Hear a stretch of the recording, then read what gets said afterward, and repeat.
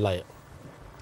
Okay, they're all in. It's 5-4 Benkaat Boy with the books and 9-4 Bar. Trap 2 easy to back Alan Thunder. Paul Philpott's ground. He's got a bit of early. Hare is approaching.